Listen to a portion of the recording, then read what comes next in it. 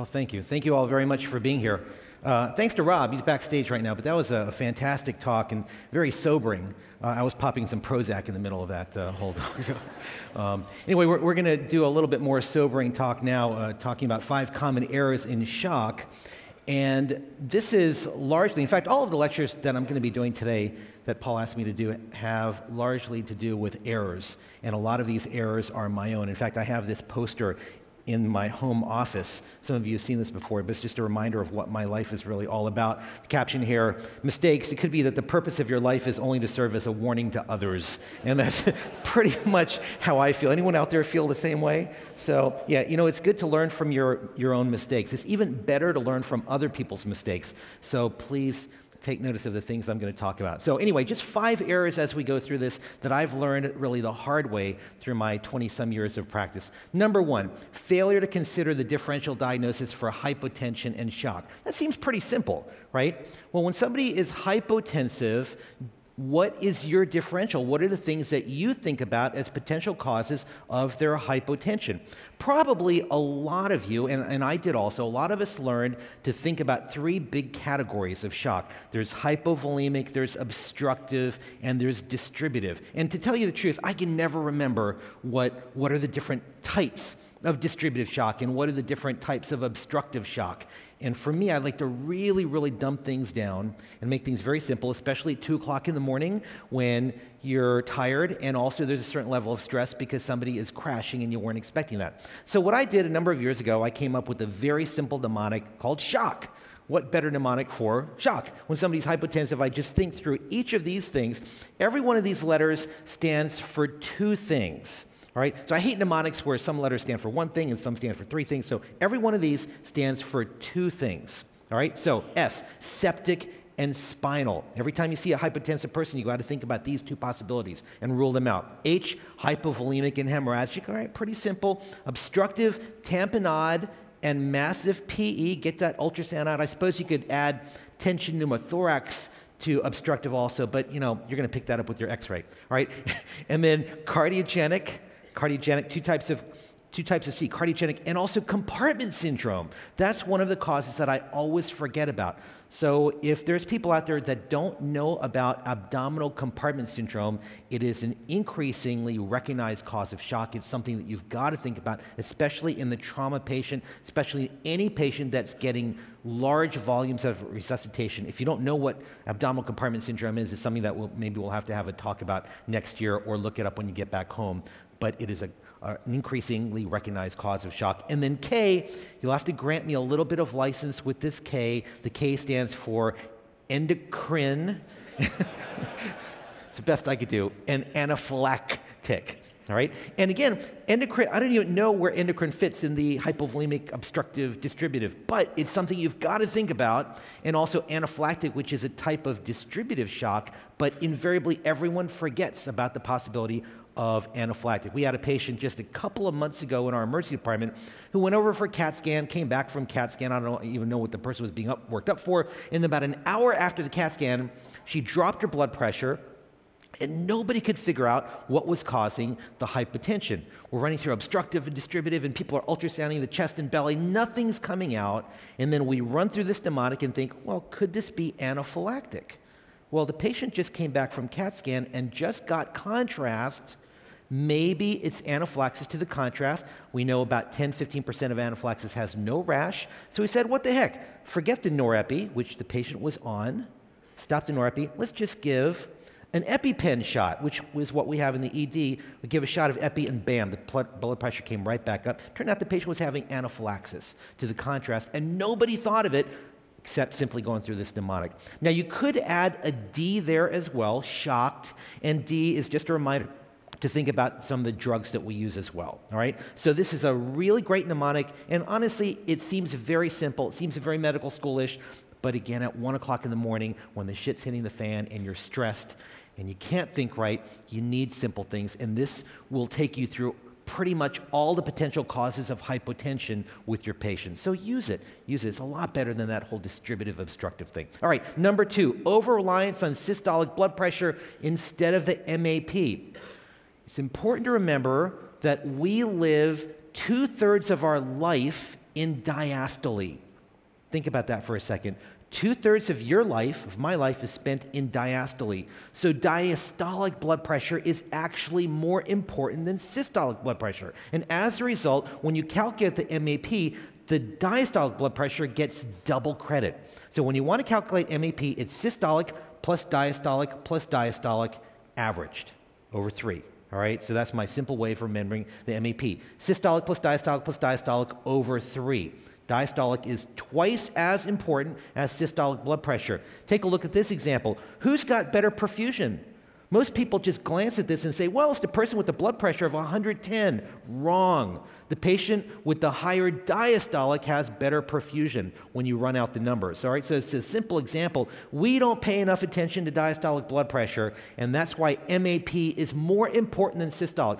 I would be content if we completely got rid of systolic blood pressures and just talked about MAPs or even just diastolic blood pressure. But please give more credence to the diastolic blood pressure, or even better, the MAP.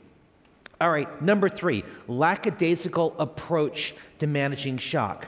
How often have you been working in the emergency department and you had somebody who's hypotensive and you write an order for some fluids and then you come back an hour later and you know what, they're still hypotensive, and you give some more fluids and you come back an hour later and they're still hypotensive? It happens all the time. Maybe not to you, but I'm sure all of you have colleagues that do that, right? So that's a terrible approach to shock, and I've been guilty of this many, many times. Please remember that when a person is hypotensive, when they're hypoperfusing, every minute that they're hypoperfusing, they are infarcting their brain, their gut, their heart, and their kidneys. You need to think of things in those terms, because that's the only way you will remember to treat shock aggressively. The longer a patient has a low MAP, the higher the morbidity and mortality. Hypotension kills patients. We cannot afford to let them stay hypotensive. So the next question is, you start some fluids on the patient. When do you switch over to pressors? Nobody's really given us some good guidelines about, how much fluid should we try before we switch to pressors, or probably more importantly, how much time should we allow fluids to go in before we switch to pressors? If you have a large bore IV, you can give a liter in probably 20, 30 minutes or so. But if you have one of those little 27 gauge between the 4th and 5th metacarpal, that might take an entire day to give a liter. And yet you're saying, well, we just need to give more IV fluids. No, because that patient is infarcting while you're waiting. There's a couple of studies that came up with very similar results to this one representative one that I'm putting up here. Please think about this. For every hour delay in treating shock in this study, for every hour delay that they didn't give norepi, the mortality increased by 5%. Right? Now, I'm not telling you to start norepi as soon as they hit the door, but don't wait long for treating that hypotension. I know some critical care experts who, in their practice, they'll start the IV fluids, and if a patient's not turning around with the IV fluids within the first 30 minutes, they start the norepi. They start the norepi at 30 minutes. And then, as more fluids go in, if the blood pressure starts coming up, they titrate down the norepi. What's the harm with adding a little bit of norepi initially when we know that there's tremendous harm with every 10, 15, 30 minutes that goes by that the patient is persistently hypotensive? The early administration of norepinephrine decreases or improves lactate clearance, and also the earlier you start the norepi, the shorter the total duration that they end up needing to be on norepi. So they turn around a lot faster. Again, I'm not telling you to start norepi as soon as they hit the door, but don't wait that long before you start adding additional management for their hypotension. All right? Also, let's bring some cardiac stuff in here. I don't know why it is, but we as acute care physicians don't like shocking patients who really need to be shocked, right? There's a lot of people that you would say don't need to be shocked that I would just like to go up to and shock. But, with a lot of these patients, right? Don't hesitate to cardiovert them, even when they have borderline blood pressures. Don't hesitate to cardiovert. It's the best, fastest, and safest therapy that we have for unstable tachydysrhythmias. Don't putz around with medications in these patients, even the borderline hypotensive patients. Sometimes people say, well, let me give a little diltiazem, or maybe titrate a little beta blocker. Forget it. Just go right to cardioversion. all right, sedate them, and cardiovert them. Let's take VTAC as an example. The EKG you're looking at up here was an 81-year-old, by the way, nursing home patient with a blood pressure of about 95 to 100, and she's got ventricular tachycardia.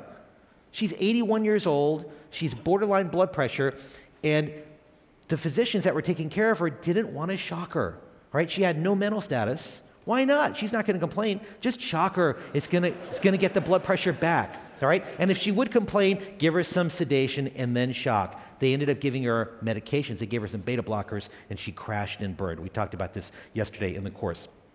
Right? If you look at the international guidelines put together by the ACC, the AHA, and the European Society of Cardiology, they all got together and they came up with the guidelines for how to treat ventricular arrhythmias. Procainamide, class 2A. Amiodarone, class 2B. Class 1 was sedate and shock. It is the only class 1 therapy for ventricular tachycardia, all right? And yet, we all want to go to medications. Don't do that. Don't wait on this. All right. What else? Number 4, overzealous fluid administration. Well, a lot of patients don't respond to fluid. In fact, we can actually make patients worse. PE is your classic example. And for those of you that are good with your ultrasound, you've got to get out that ultrasound, take a look at the heart. And when you see somebody who's got a PE, they are going to do worse with IV fluid administration. All right? So take a look at me for just a second. This is a nice model. Peter W. gets credit for doing this. He taught me this. So think about my head and neck as the interventricular septum. All right? Here's the right ventricle. Here is the left ventricle.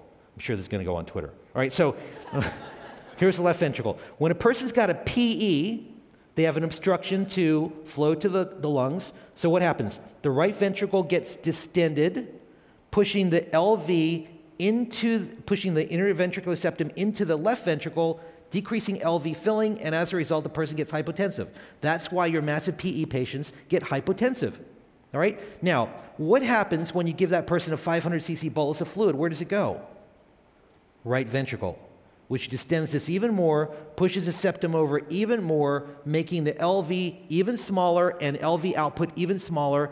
So a nice little pearl, if you ever give a fluid bolus to somebody and they drop their pressure, think about pulmonary embolism. And these are patients that definitely shouldn't be getting more fluid. Go right to pressors. When in doubt about anybody about whether they're fluid responsive, studies have shown that passive leg raise is the best predictor of whether somebody is going to be fluid responsive or not. Raise the legs up. That's like giving your patient a 250 to 500 cc bolus of fluid. Take a look at the IVC when you raise the legs up and see what happens. And you'll know whether that patient's fluid responsive. If the IVC gets bigger, then they're probably going to be more fluid responsive. If the IVC is plump already, more fluids is not going to help that patient. And then finally, failure to appreciate the shock index. You know, as an emergency physician, I never really learned about shock index. It's in Tintinelli and Rosen, but the critical care people are all over this. And it's starting to make its way into the emergency medicine literature. What is shock index? It's heart rate over blood pressure, systolic blood pressure, right? I'm not happy they use systolic, but whatever, right? Normal should be less than 0.7. If the heart rate is higher than the blood pressure, then intuitively you know that's a bad sign. But studies have looked at this shock index and correlated shock index as being, in sepsis, as good as SIRS at predicting adverse outcomes. It's also the most specific predictor of hyperlactemia and 28-day mortality. It's a very, very helpful simple calculation. Shock index in sepsis has also been helpful at predicting adequacy of our resuscitation attempts and also development of organ failure and mortality. And it's also important in your intubated patients. As a general rule, when you intubate, if you take a look at all patients intubated in emergency departments, about 1 to 2% of patients that get intubated in the ED will crash right after the intubation. They'll suddenly drop their blood pressure or have cardiac arrest. We've all seen that before. If you haven't done enough intubations, all right? It's a common thing. You know, 1 to 2%, not terribly common, but you practice long enough, you'll see patients crash after their intubation. The most predictive The best predictor of whether your patient is going to get intubated and crash is the shock index. So take a look at that shock index, and if that shock index is greater than 0.8, don't intubate yet. You need to resuscitate that patient before you intubate. People say resuscitate before you intubate. This is a fantastic predictor of which patients need to be resuscitated before you put that tube in. So, quick summary. Again, always consider that full differential of shock. MAP is more important than systolic blood pressure. Respect the diastolic blood pressure. Be aggressive about reversing shock. Fluids are good, but use that passive leg raise. And finally, keep the shock index in mind, especially before any intubations you do, you ought to be looking at the shock index. And if it's high, then you ought to be resuscitating them first. All right? Thank you all very much. I'll be back in a little bit.